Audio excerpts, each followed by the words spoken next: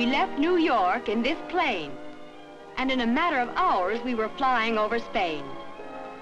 I think it's exciting to know that today, there is no place on the globe farther away than 24 hours.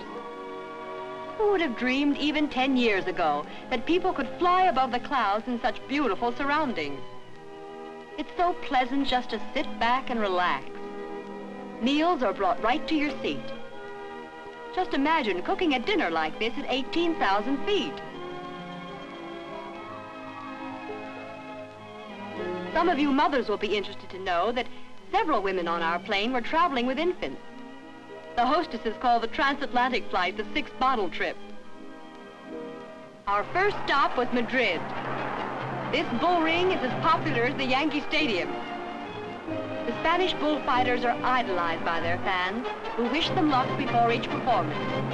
If a matador fights the bulls with grace and daring, the crowd honors him, wildly tossing hats and seat cushions, even their furs into the ring. From Spain, we flew east, nearly 5,000 miles to India. This beautiful mausoleum, the Taj Mahal, was built by an emperor in memory of his beloved wife. A fairy tale in marble. Back to Italy and Rome. This is St. Peter's Square and the Vatican Guards. In the Colosseum, you can almost see the ghosts of the gladiators of other centuries.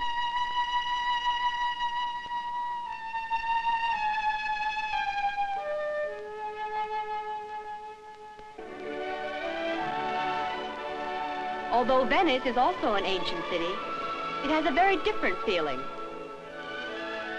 Venice is music, relaxation, and sun rolled into one. Finally, Paris. By this time, I was feeling right at home in Europe and began to appreciate the charm of the little shops and corner restaurants as much as the beauty of the great monuments. London was just as I hoped it would be, filled with tradition and ceremony, but friendly.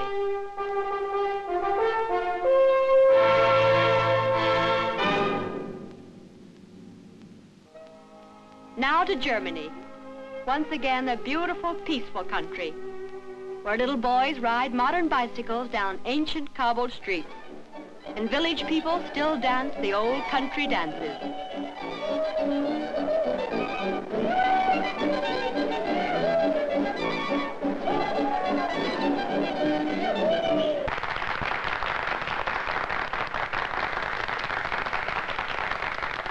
Perhaps some of you are thinking, could I ever take a trip like that? Or could I travel to Europe alone? Of course you could. The recipe for a successful trip abroad is simple.